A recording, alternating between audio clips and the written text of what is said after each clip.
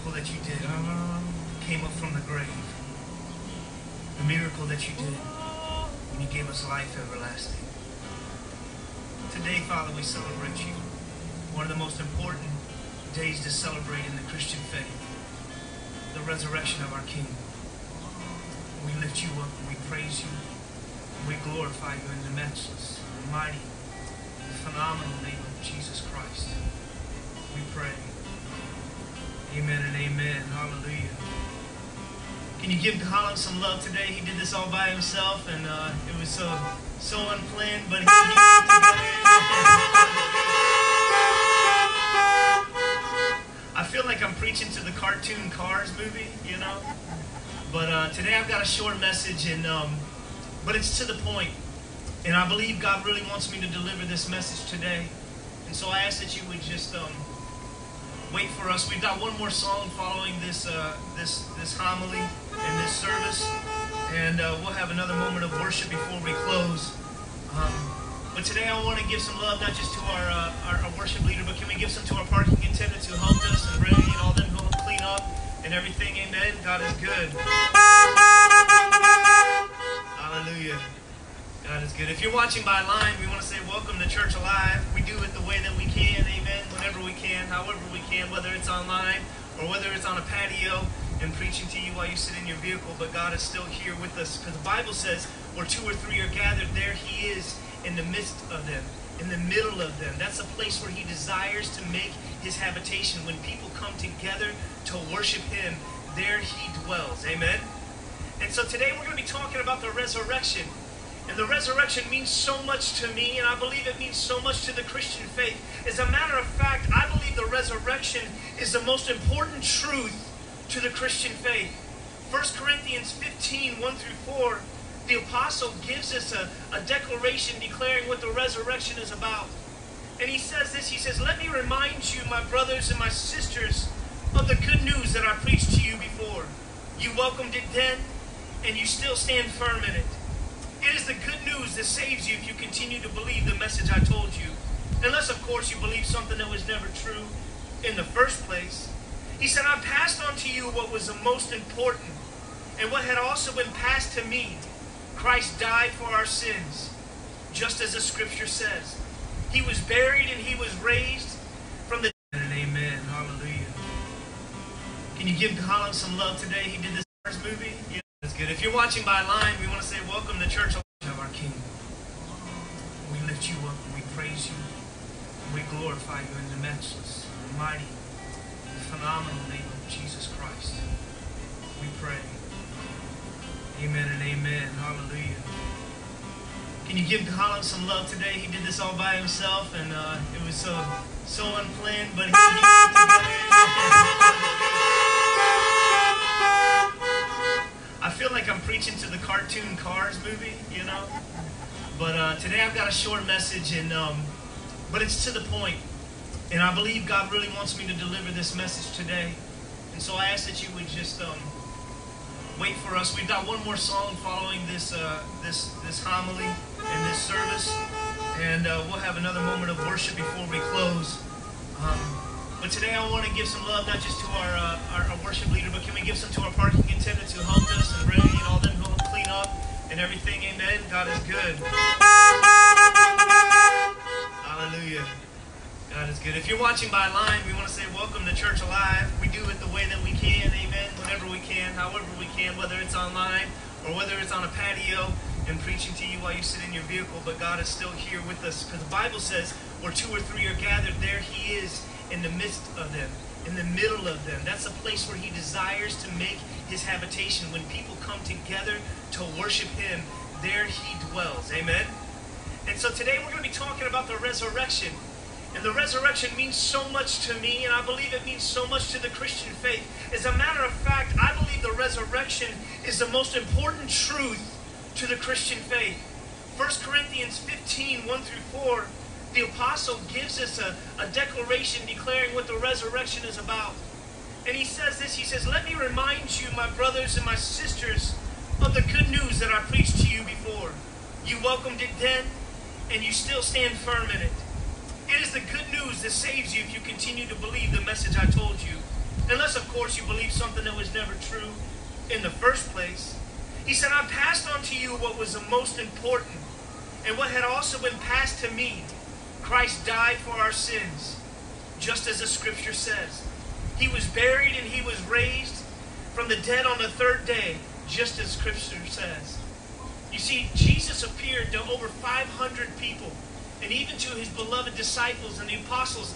And he showed up just to show them that he had risen up from the grave, because the resurrection is the most important truth to the Christian faith. If Christ has not risen, you see, our faith is useless. And the Bible says he came up from the grave. It's useless. It's no good. If the resurrection is not true, God is no good, the church is no good, and the Christian life is meaningless. It's all a lie. But on the other hand, if the resurrection is true, there's some truths that we need to follow. And I've got 3 for you today. And the number one thing that I know from the resurrection and the truth that I apply to my heart and needs to be applied to everybody here listening to me is that our sins are forgiven. I don't know about you, but I've got a lot of reason to shout for all my sins forgiven. Amen. I got a reason to shout today because without Christ I was lost. I was miserable. I was alone in my sin. I was unable to connect with God, who is the author and the finisher of my life. Paul the apostle declares that he was the chief among all sinners, but because of the death and the resurrection of Jesus Christ, he received the forgiveness of his sins, and his relationship with God was restored, and we too can experience this as well. Psalms 103 declares that when we come to Christ and when we come to God and we ask him to forgive us, that he removes our sins as far as the east is from the west. And can I tell you something? This passage makes it evident that God doesn't remember our sins anymore. Aren't you glad? Aren't you happy that God doesn't remember our sins anymore? When he forgives us, he removes them.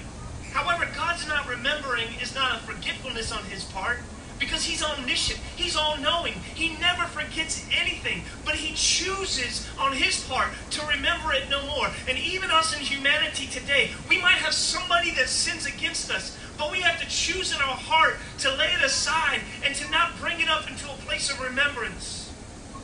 To forgive someone, we must often put painful memories out of our minds. We don't actually forget the sin. It's not that we're unable to recall the offense, but we choose to put it out of our hearts and out of our minds. Forgiveness, family, prevents us from dwelling on our past troubles. And God doesn't dwell on our past. He doesn't dwell on what he forgives. In fact, Micah the prophet said that he squanders our sins under his feet and he puts them into the depths of the sea. Isn't that fantastic? Isn't that phenomenal, Marcus? That's amazing. Rather than treating our sins as they deserve, God removes our sins as far as the east is from the west. I don't know about you, but I've been across the globe. I've been to some third world countries, and I haven't found the beginning or the end of the east and the west. I haven't traveled so far east that it became west. That's so far removed. And God has removed our sins by going to the cross and coming up out of the grave. You see, when we're saved, our sins are completely forgiven.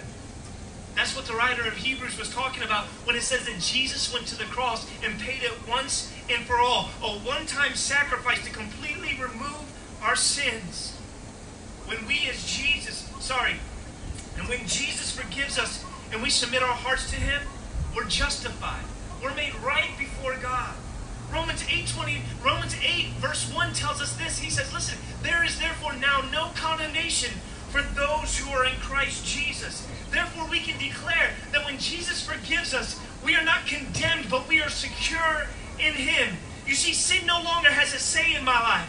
I used to have to be bound to it, and I was unforgiven, but now that I'm forgiven, I have fully been accepted by God, and I've been declared righteous in Jesus, and he doesn't remember our sins in the way that he treats us. Instead, he treats us as righteous. Aren't you glad? He treats us as one of his own, as one of his beloved. 1 Corinthians 5 says it this way. God made Jesus, who knew no sin, to be sin for us, so that we might become the righteousness of God. In this way, God forgets our sins. And if we fail again, 1 John 1:9 says he's faithful and just to forgive us over and over and over again. You see, when Jesus went to the cross, it wasn't just a one-time payment or for the penalty of sin, which is the wages of sin is death. And no, he laid down his life once and for all, that whosoever believeth in him should not perish, but have everlasting life. What am I saying? God cleanses us, and he moves on. He doesn't hold sin over us anymore. You see, the beautiful thing of knowing the complete forgiveness of God in Christ, like Paul, we can say this: I press on towards the goal. I press on to the prize which God has called me to, and I leave behind what is in the past. I look heavenward towards Christ Jesus, who is the author and the finisher of my faith. You know, the second point that comes to mind right now is not only are we forgiven, but death is not the end. So many of us are afraid of this plague, and we're afraid of this pandemic and things that are coming against us. But those who are in Christ can have a joy and a peace about them because they know where they're going. Have you had somebody go on before you? And they accepted Jesus? Today, they are in the presence of Almighty God. Today, they are walking on streets of gold. Today, they are declaring with the angels that are going before the throne room of God that He is holy, holy, holy, God Almighty. They are there experiencing that which we are headed towards. That is our destiny. Come on, somebody. Because the resurrection of Christ, death no longer has power over me. It has no power over you. We have gained eternal life. Paul shouts with a heart of defiance, "Where, O death, is your victory? Where, O death, is your sting?" Of course, there's no reply. Why? Because death has been swallowed up in victory. Jesus has conquered the grave. Satan thought he had the last laugh when he put him on the cross on Good Friday. But 3 days later, Jesus made a boulder look like a pebble when he kicked the stone out of the way, and he rose up from the grave, and all the soldiers that were around trembled in fear and fell like dead men. You see, Jesus conquered the grave, and in this promise we can too follow in his footsteps. Philippians 3 says it this way: "But we are citizens of heaven, where the Lord Jesus Christ now lives, and we eagerly are waiting for him to return as our Savior. He will take our weak mortal bodies and change them into glorious bodies like his own, using the same power which he will bring everything under his control." You see, our bodies grown from sufferings in life. Our bodies grown from suffering in life. Our mind and our will and our emotions and everything that makes up our human nature, besides our spirit, man, groans from the sufferings of life. But one day this mortality will be swallowed up by immortality. One day this life that is decaying will be swallowed up by life eternal. And we will be able to celebrate with the Lamb of God around the supper table. And you and I are going to talk about the day we sat in front of Quaker. But today, right now, we're going to declare that God is good, that he is holy, that he is light, that he is resurrected, and death has no victory in Jesus' name. Sorry, I got to preach a little bit. God is good. The third thing I want you to get, and this is my last point, it's this. Number 3, how we live is important.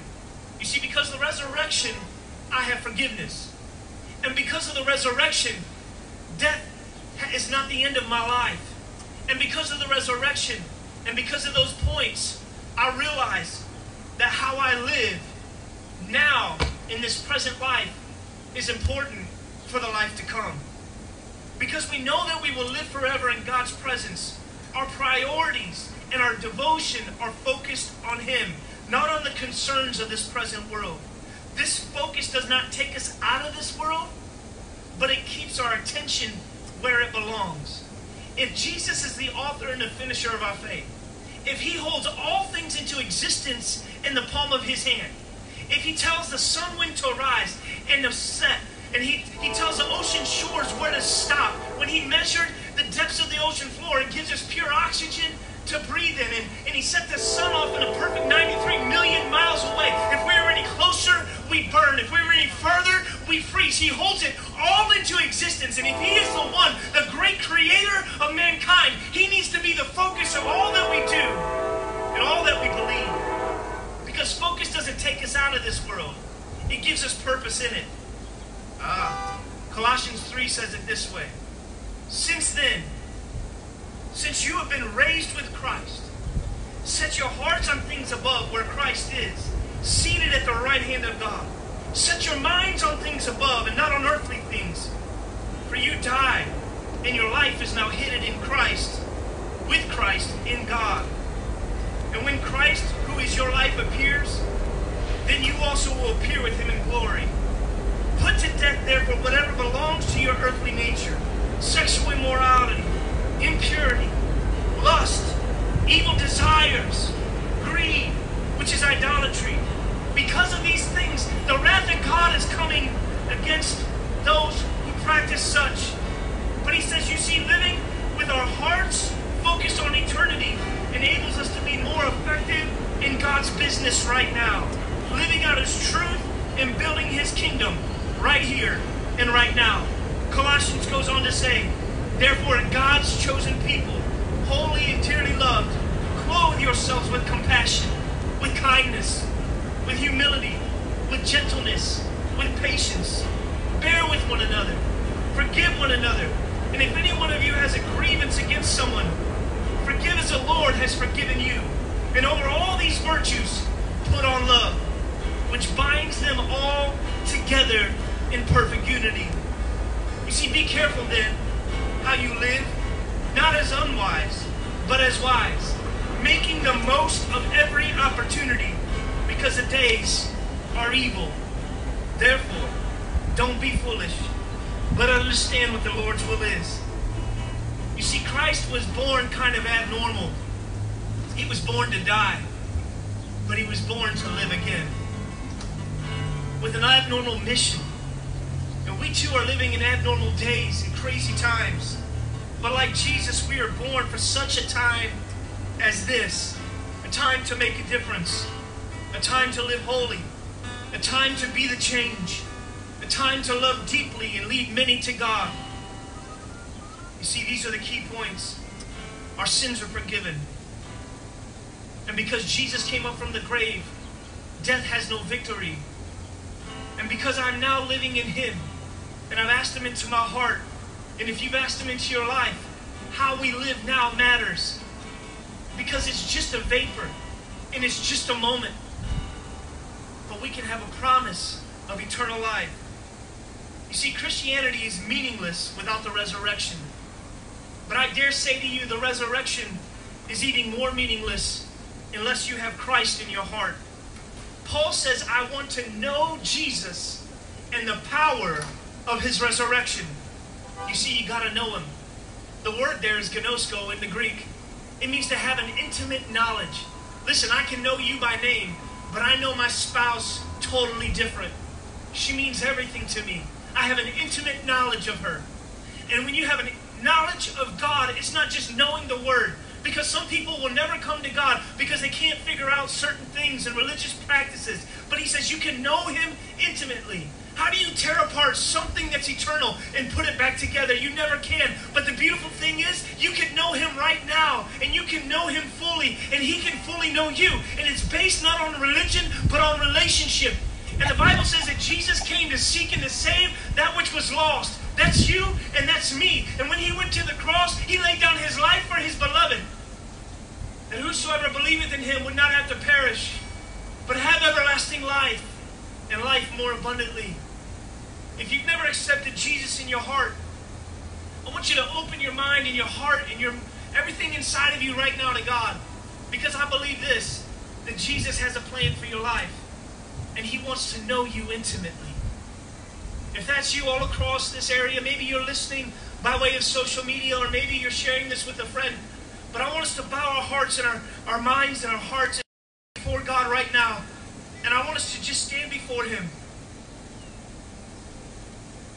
And just lay it all out there. Father, I realize that I'm not perfect. And I know, Father God, that I need your help. I need you to save me. I need you to forgive me of my sins and help me to walk in the power of your love and your goodness and your grace and your mercy. I pray today, Father God, that you would save my soul. If you're praying that, just say to him, Father, save my soul. and help me to come into a right relationship with you so that I might be where you are, that I might walk on those streets of gold, that I might participate in your presence even though I go through the affliction now. I can walk in the peace and the joy of God. If that's you today, I want you to share that with somebody of what you decided to do. If that's you today, I want you to reach out to us. We want to pray for you and believe God for you. If you don't have a church family, we want you to connect with us. We want to help you grow in your faith because we serve a resurrected King. I said we serve a resurrected King. Amen? We serve a resurrected King. He's the great I am. Hallelujah. He's alive and living well. And it's a testimony because he's living up on the inside of me and he's living up on the inside of you. Listen, we got one more song and it's called Resurrection. But today, as you're leaving, make sure you see Ray. He's going to have his yellow vest on. He's going to be waiting out there. But we're going to ask that you just drive to the right so as to save traffic. You can turn around. But that's a bad spot for traffic. So when you leave, please turn right instead of going left. And make sure that you just turn around and find another way to loop back around. Amen? Listen to us. Somebody says, how do we give an offering? You can give online if you want to, but we're not taking up an offering. We're not going to hold out buckets. We're here for Jesus today. Amen? And that's what we're going to do. We're going to celebrate Jesus. That's what we're here for. Amen? So let's worship God together. Let's sing this song together. Let's declare that He is resurrected.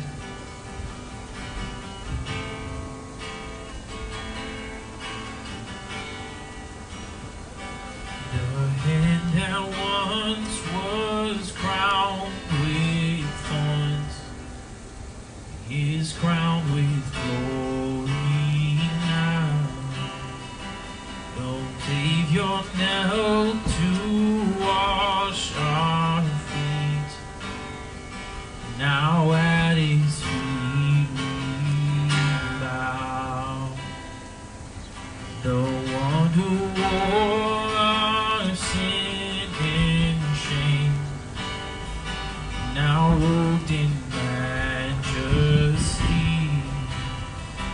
The radiance of perfect love now shines for all to see.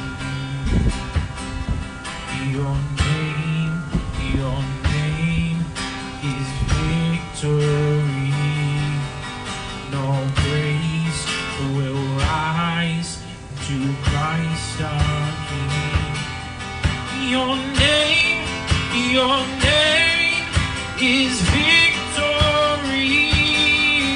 Oh, praise will rise to Christ our King.